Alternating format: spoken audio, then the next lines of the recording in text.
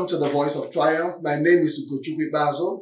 It's a special Q&A online service, which is a quarterly service where we take questions from all aspects of life. So let's go right into the session. Today we have quite a number of questions today, and I'm trusting God that they'll all be answered in this session. The first question says, does this COVID-19 pandemic reveal the end time? Does the pandemic reveal the end time? Now, let me begin by saying this, that there have been so many other pandemics in the past.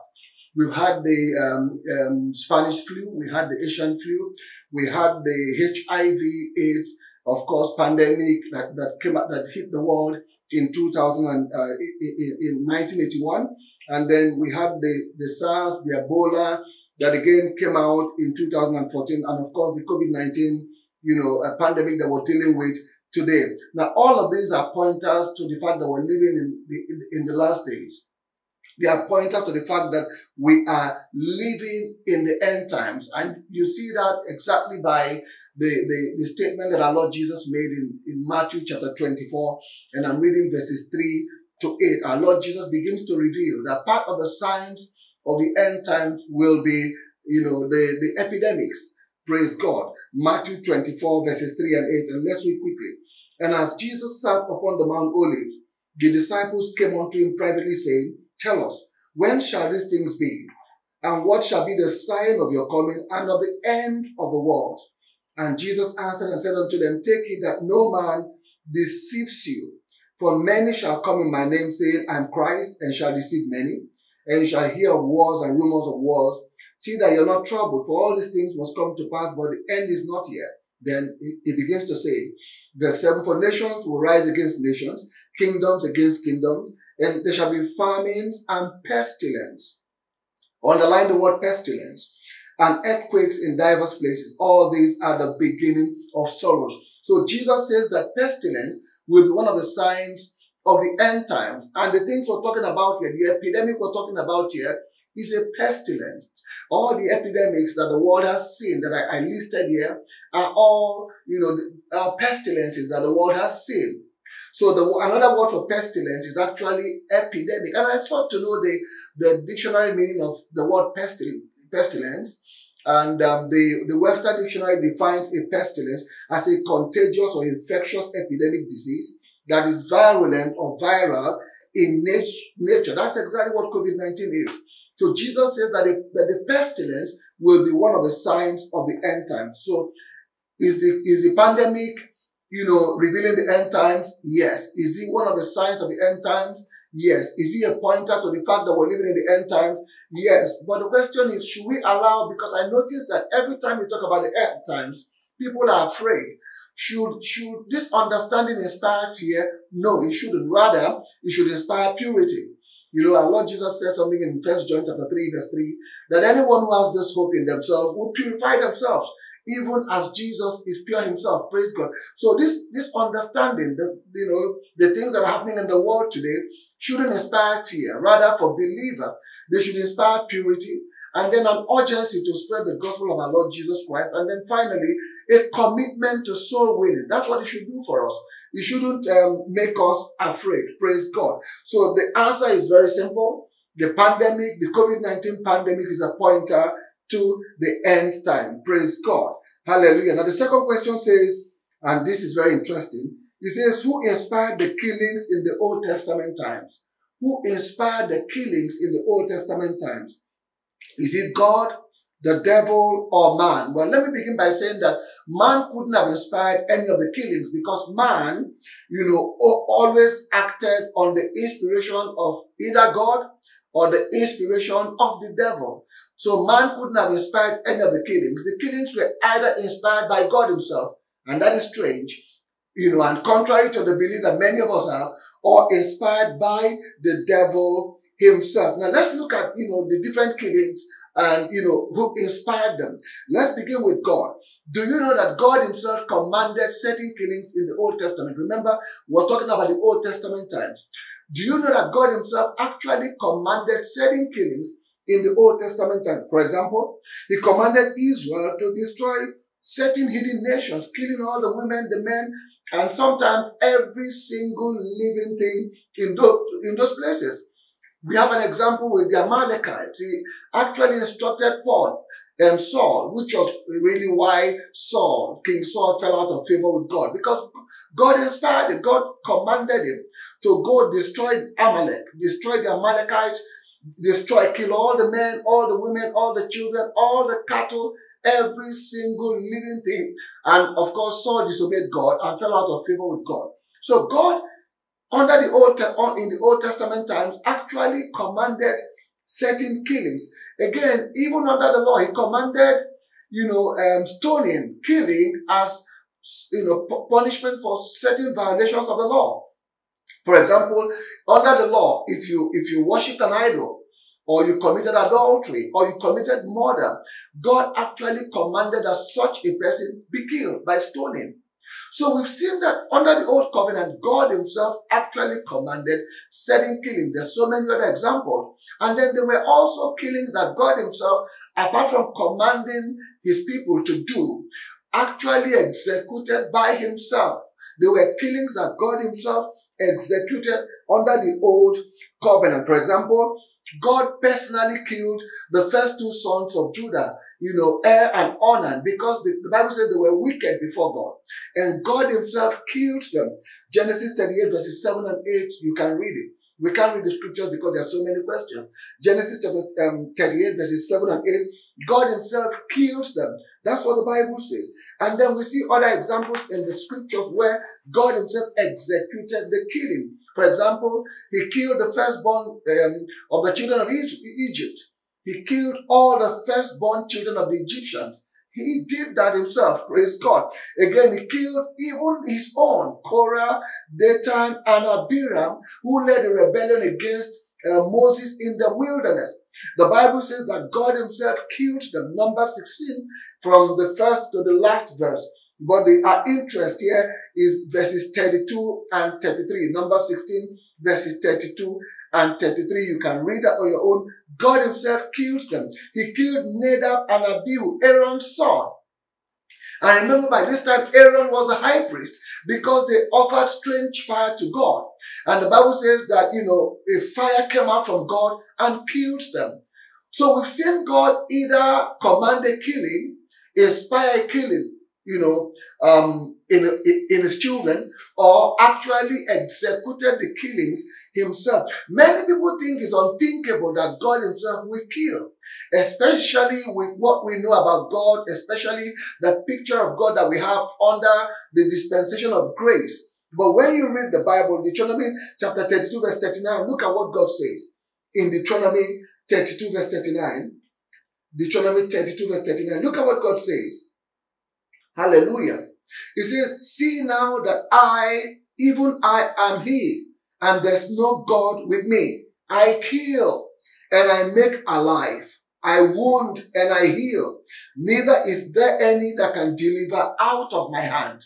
So we've seen God under the Old Covenant either command, a killing, by his people, or execute the killing himself. Praise God. Now, thank God for grace. Thank God for the dispensation of grace, because, under this dispensation, because Jesus has come, has paid, the price on Calvary, shed his precious blood. The Bible says that God will now be merciful to our righteousness.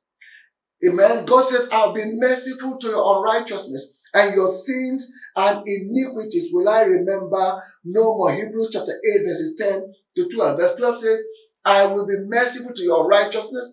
Your sins and your iniquities will I remember no more. Why? Because he put all our sins on Jesus Christ. Praise God. He put all our sins on Jesus Christ. Again, he says under the new covenant that we are vessels of mercy. Everyone who is in Christ Jesus, who put their faith in the redemptive work of Jesus Christ on the cross of Calvary, now is a vessel of mercy. God says we are now vessels of his mercy. Romans 9 verse 23. Hallelujah.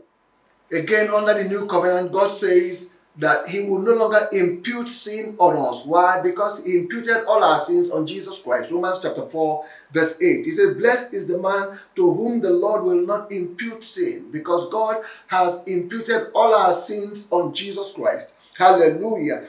Praise God. Now look at what the Bible says in 2 Corinthians 5:19.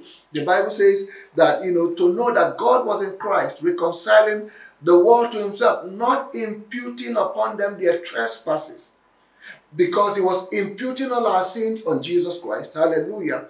And has committed unto us the ministry of reconciliation, or the word of reconciliation.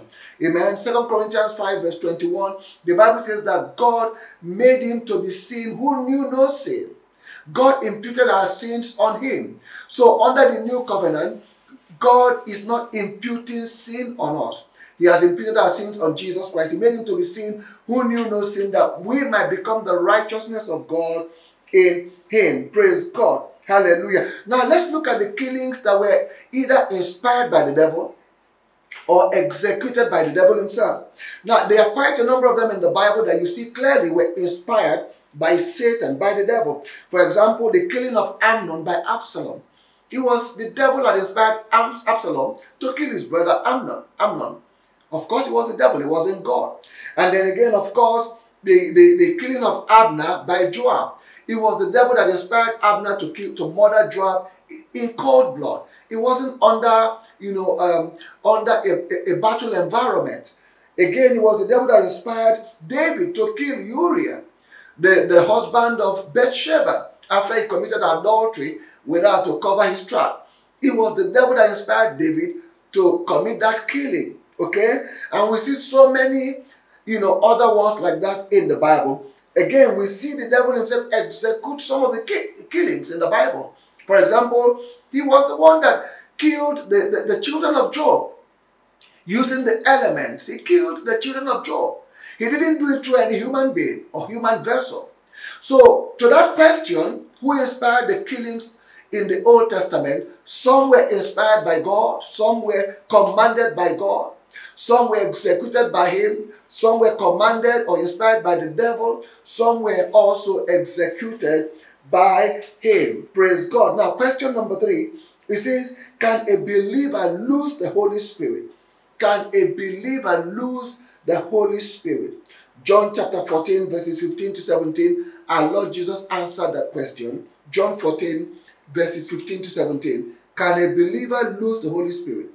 John 14, verses 15 to 17. Look at what Jesus says. He said, if you love me, keep my commandments, and I will pray the Father, and he shall give you another comforter, that he may abide with you forever. Not temporarily, but forever. Now, who's this comforter? Verse 17. Even the Spirit of truth, whom the world cannot receive, because he seeth him not, neither knoweth him, but you know him. For he dwells with you, and shall be in you. So the question is, can a believer lose the Holy Spirit? The answer is no. As long as you're a believer, you can't lose the Holy Spirit. Now the question is, what makes a person a believer? Or what made you a believer? It was very simple. Your faith in the death, burial, and resurrection of Jesus Christ made you a believer. Praise God. Romans chapter 10, verse 9. What did it say?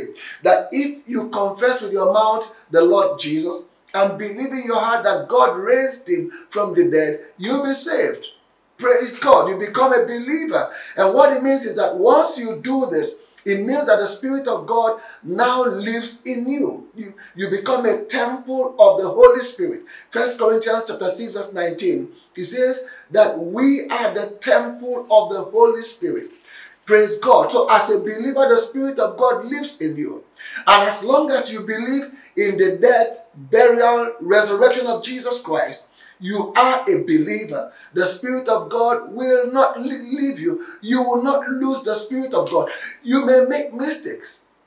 You may fall into sin. You may blow up things. You may even mess up your life. But as long as your faith is in the death, the burial, resurrection of Jesus Christ, you are born again. The Spirit of God is in you. Praise God. You may grieve him.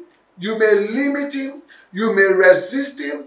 You may even quench him, but you will never lose him as long as you are a believer. Praise God. And I tell you something, when you mess up, God can chastise you. God can chastise you big time. The Bible says no chastisement at the present time is joyous, but grievous. So when God chastises, it can actually produce grief. Another scripture says that whom the Lord loves, he chastises and scourges every son whom he receives.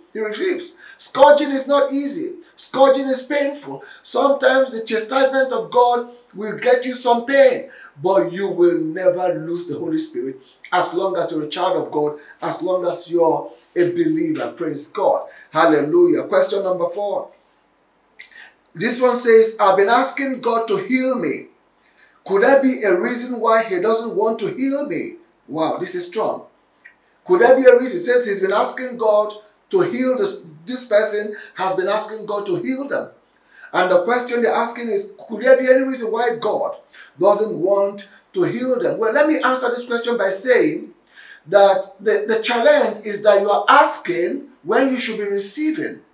Praise God. You're asking when you should be receiving. Why am I saying that? Because it's too late for God to refuse to heal you, even if he wanted to, because he already did. Praise God. He already did in Christ Jesus. He already healed you on the cross. Look at what the Bible says in 1 Peter 2:24. The Bible says that Jesus himself, who himself bore our sins in his body on the tree, that we being dead to sins should live unto righteousness, by whose stripes we were healed. Healing has already been done on the cross. So even if God wanted to change his mind, it's too late. So the challenge I think you have is that you're asking God to heal you when God is actually expecting you to receive the healing that he already provided for you through the cross of Calvary, through the sacrifice of our Lord Jesus Christ. Now, how did God do it? Matthew chapter 8 verse 17, very clear. How did God heal you? By the stripes of Jesus Christ on the cross. Matthew 8:17 clearly reveals how he did it. Matthew 8:17. Look at what it says here. Hallelujah. It says that it might be fulfilled, which was spoken by Isaiah the prophet, saying, Jesus himself took our infirmities and carried all our sicknesses. How did God do it? How did he heal you? By the stripes of Jesus. He took every single one of your sickness, disease, weakness, and pain and put them on Jesus Christ. So you can walk in freedom. So you can walk in liberty. So God has already made provisions for your healing. He has already done it. The challenge is you need to know how to receive what has been given to you instead of asking God to come and heal you again. Every time you ask God to heal you, you are literally saying to God, take Jesus back to the cross. Let him go back and take those stripes. Because the Bible says by those stripes, you were healed already. The Bible says Jesus took all your sickness and disease and he put them on Jesus Christ. Praise God. So how do you receive your healing rather than ask God to heal you? How do you receive your healing? By faith. James chapter 1 verse 17. James chapter 1 verse 7 says, let not anyone think they can receive anything from God without faith. Let not anyone think that can receive anything, including healing, from God without faith. So how do you receive your healing? By faith. How do you receive the healing that has been given to you already, provided already by faith? Philemon 6. It says that the communication of your faith will be effectual. How? By the acknowledging of every good thing that is in you in Christ Jesus, including healing. So God says you receive your healing by faith. Healing that has already been given in Christ, you receive it by faith, by acknowledging that healing. Praise God. Hallelujah. So how do you acknowledge your healing? Number 1, right believing. Number 2, right confession. Because right confession will produce the reality, will create the reality and release the power for the manifestation of the healing that has already been provided in Christ Jesus, has already been given in Christ Jesus. Right believing, right confession, and right actions. The Bible calls it the spirit of faith. That's how you acknowledge your healing, so it can become your material or physical reality. It's already been settled. Praise God. 2 Corinthians chapter 4 verse 13. He says, we all having the same spirit of faith, as it is written. We believe, therefore we spoke. We believe, therefore have we spoken. So when you believe, right believing, then you speak right confessions. You see, we can't be speaking sickness and disease and weakness and failure and defeat and expect that the healing that has been given to us in Christ Jesus, we can receive it. No. We can't receive what God has already done concerning our healing, by talking sickness and disease and defeat and fear and failure. No. We need to begin to change our language. We need to begin to change the picture that we have of ourselves. You must begin to see yourself the way God sees you. Because as long as you're born again, every time God sees you, He sees a healed man. He sees a healed woman. Why? Because on the cross, He settled your healing. He took the sickness from you and put it on Jesus. So when He sees you, He sees a completely healed man, completely healed woman. Now healing, receiving the healing must begin by us seeing ourselves the way God sees us. Believe it. See yourself healed. Confess that you're healed and act like you're healed. Praise God. That's how you acknowledge your healing for the manifestation. Praise God. I hope this has answered your question, whoever it is that asked this question. Praise God. Hallelujah. Number 5. This question says, as a result of this pandemic, my family has been in deep financial crisis. How do I come out of it? I mean, this person needs practical solutions to come out of the financial crisis orchestrated by the pandemic. Praise God. Now, I'll just say a few things quickly. Number 1, believe that it is possible to come out of it. You have to believe that it is possible to come out of it. Because if you don't, you haven't even started the journey to recovery. Believe that it is possible to come out of it. Mark chapter 9 verse 23, what did God say? He says, all things are possible to him that believes. All things, including financial recovery for you and your family, is possible if you believe. Number 2, believe that it is the will of God for you to recover, for you to come out of it. How do we know? 3 John 2, that's what God says. He says, I wish above all things that you prosper and be in health, even as your soul prospers. God wants you to recover into prosperity. Hallelujah.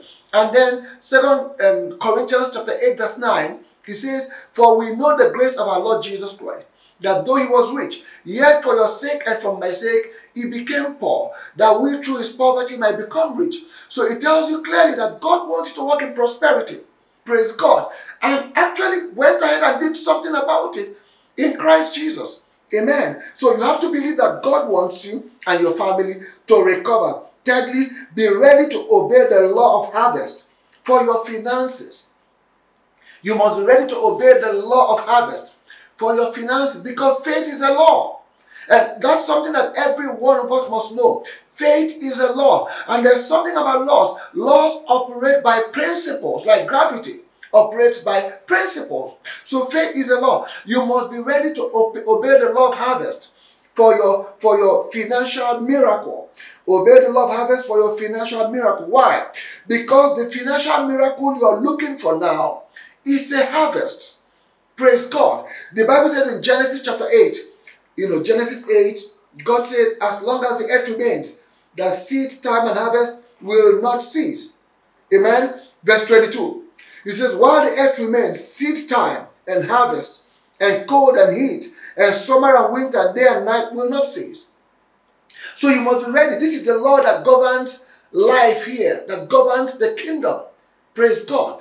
You must be ready to obey the law of harvest for your financial miracle, because the miracle you're looking for is a harvest, and seed must go in before the harvest can come. That's what this law says. There can be no harvest without a seed. The financial miracle you're looking for, the miracle you need to get out of this financial mess, can only come by the seed you sow. It's the harvest you're looking for. But the harvest can only come when you put seed into the ground. It cannot come without a seed. And what seed are you going to sow? Or are you going to begin to sow by faith? Not by compulsion, not by religion. Because many people say, but I've been sowing, I'm not getting anything. You may have been giving things, but not sowing. Sowing requires faith. You need to believe that what you're doing is according to the will of God. You need to believe that what you're doing will command the attention of God. You need to believe that what you're doing will produce the harvest that the Word of God says it will produce. You have to sow the seed by faith. So what seed are you going to sow by faith for the financial harvest you're looking for? Number one, the word of God in your mouth. Stop talking defeat and failure and poverty and loss. It is time to change your language. Begin to declare that Jesus became poor so that you become rich. That it is the will of God for you to succeed and be rich and be prosperous. In the name of Jesus, change your language. Put the word of God in your mouth. Proverbs chapter 12 verse 14 says, 12:14 says, a man shall be satisfied with good by the fruit of his mouth. You want to be satisfied again financially, put the word of God in your mouth. Praise God. Number two, the seed you must sow for the harvest you're looking for is your financial commitment. Amen. Tithe on what you have now, no matter how small it is. Don't wait until it becomes big. Tithe from what you have now and plant your seed. Give from where you are now. Tithe from what you have now.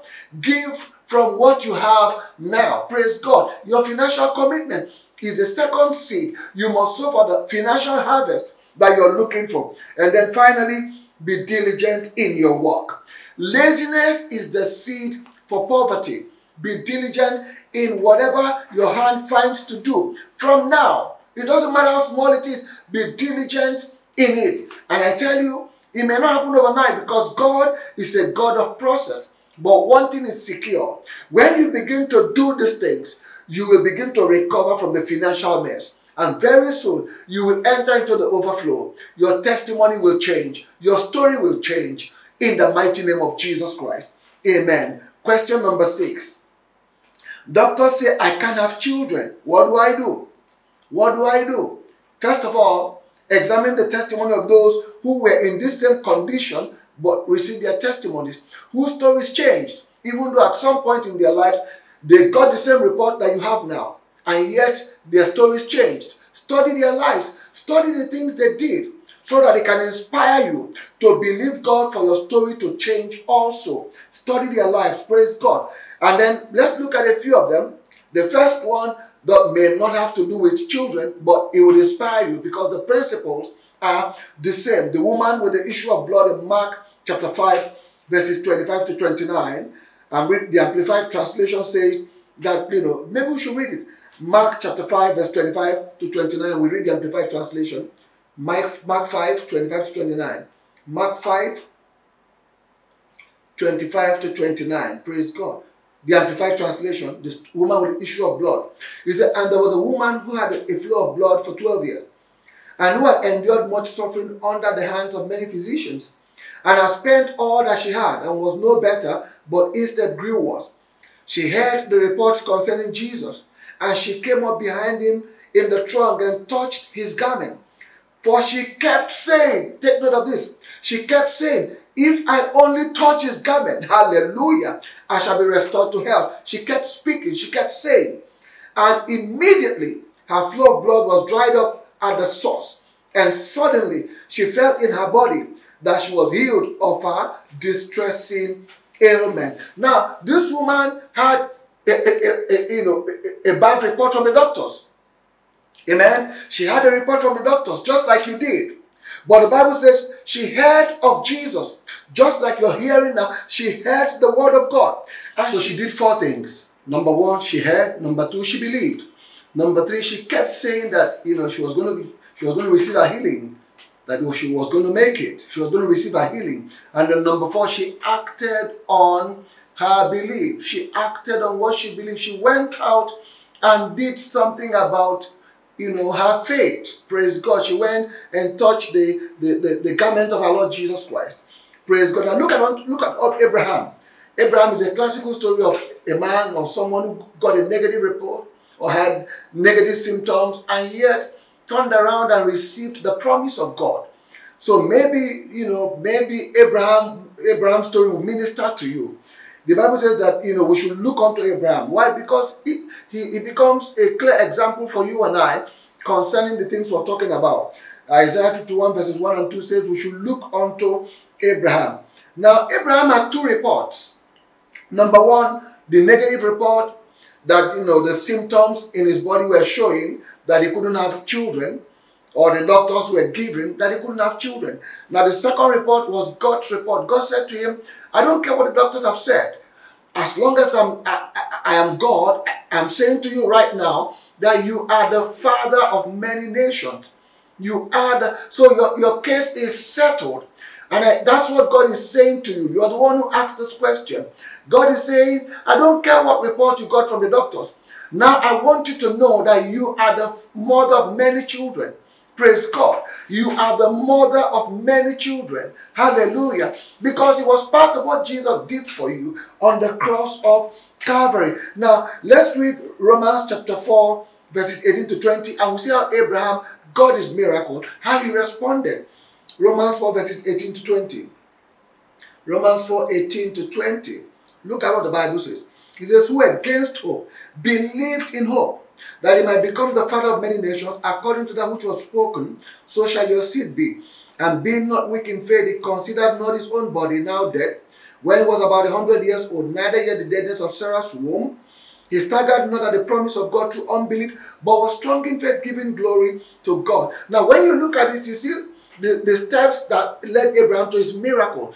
You see the way Abraham responded to the word of God that brought about the change in the situation, from what the doctor said to what became his reality. Praise God. And that will be your testimony. So what did Abraham do? Number 1, verse 18, he believed. Verse 19, number 2, he acted on his faith. The Bible says he deliberately decided not to consider the symptoms anymore. He decided not to listen to the doctor's report anymore. He acted on his faith. And then number 3, he kept confessing. The Bible says every time the devil said to him, you are not going to have children, the Bible says in verse 20, he gave glory to God. I can picture Abraham saying, look, God, I thank you for my children. Thank you because I'm the joyful mother of many children. Thank you because, Lord, I'm the joyful father of many children. Thank you because my family is full with children. The Bible says he kept giving glory to God. So you follow the steps and you will get your testimony in the mighty name of Jesus. Now a few more questions. We'll just take 1 or 2 and we close. This one says, from a pastor, he says, we hear daily criticisms of men of God by fellow ministers or fellow men of God. Why is it so, sir?